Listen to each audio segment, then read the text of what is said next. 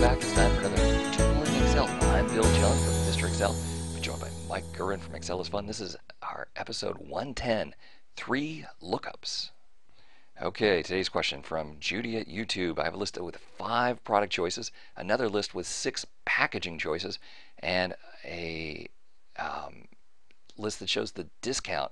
And for each of these cells, we need to look up those tables. Let's take a look at the table. So here's our product table, here's our packaging table, and then our discount table. Now before I start to write this formula, I'm going to make life a little bit simpler. I'm going to just go to those answers there.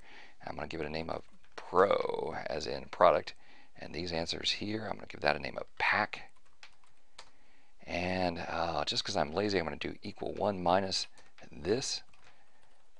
Do this work here in this table, and then we're going to name this whole range to be discount, DISC for discount. So we have Pro, we have Pack, we have discount. Let's or DISC. Let's go on here. Okay, so 3 components. First component is that we need the cost based on the product.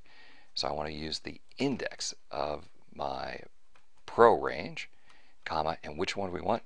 We want the right of this F4, 1, 2, 3 times, comma, 1. Okay, why did I press F4 3 times? Because I want to lock this down to column H. See the $sign before the H?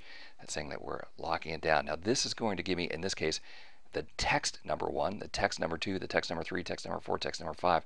And you would say, well, hey, wait, you can't use that text there.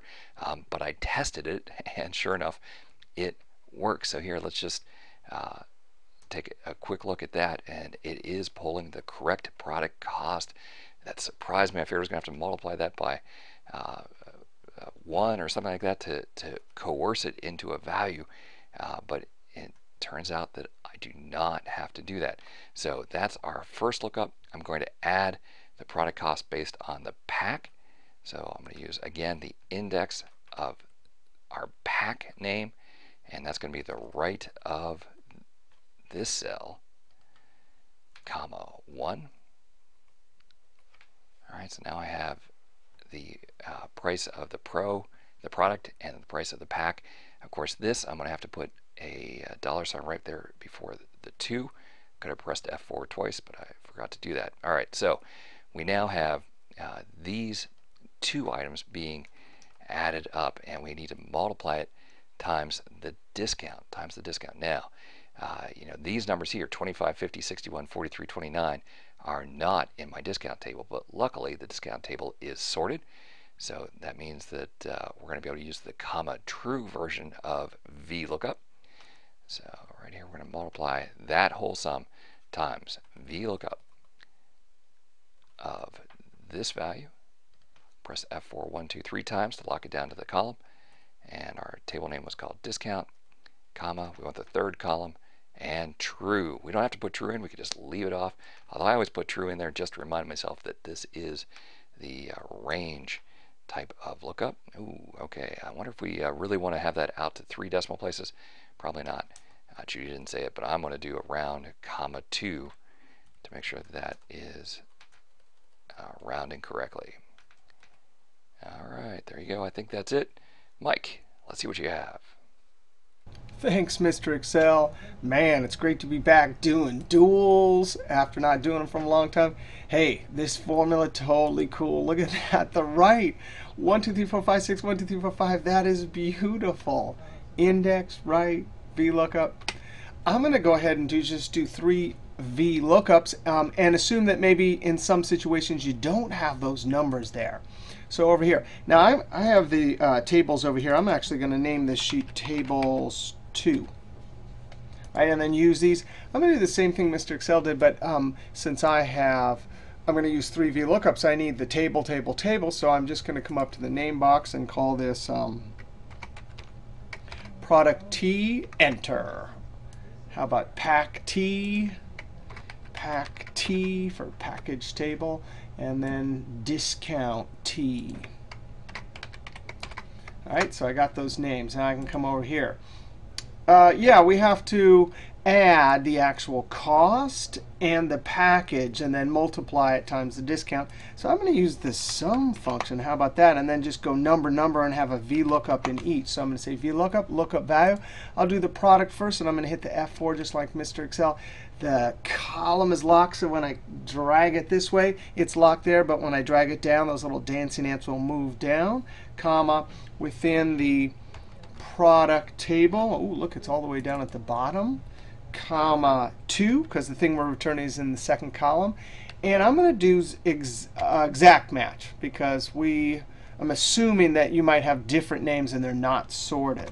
All right, and now that's just sitting right there in the number argument. So I type a comma, and then I'm going to do VL of this. And this one needs to be F4 2 times. Lock the row reference. So as we copy it down, it's locked down. But when you move over this way, those dancing ants will move over to the next package name, comma.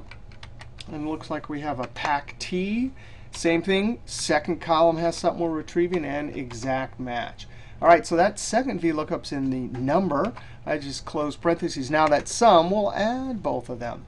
Now I'm going to go ahead and do one more times. Now, my table didn't have 1 minus the discount. And in order to take that cost and get the cost you're actually paying minus the discount, I'm going to say in parentheses 1 minus, and then the VLOOKUP.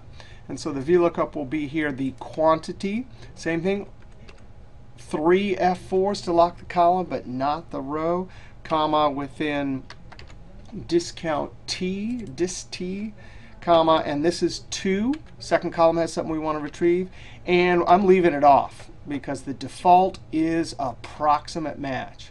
All right, now that will give me the price all the way through, just like that. Now I'm going to assume that maybe we want total cost. Notice I have highlighted, I've copied this over so the whole table is highlighted. The active cell right there, I'm just going to hit F2 to put it in edit mode, and I'm going to multiply that amount times the quantity. Now this will have to also have the F4 1, 2, 3 times column, but not the row locked. Now, to my edited formula in the active cell, I want to send it into all of the highlighted cells. I hold Control and Enter. That tells the edited formula to please repopulate into all of the selected cells. F2 again, and let's do a round around that. Comma 2, close parentheses, Control Enter. All right, throw it back to Mr. Excel. All right, Mike, that was cool. 3 VLOOKUPs, one of which was true, and then a nice trick there at the end with the Control Enter. Well, hey, I want to thank everyone for stopping by. We'll see you next week for another Dueling Excel podcast from Mr. Excel, and Excel is fun.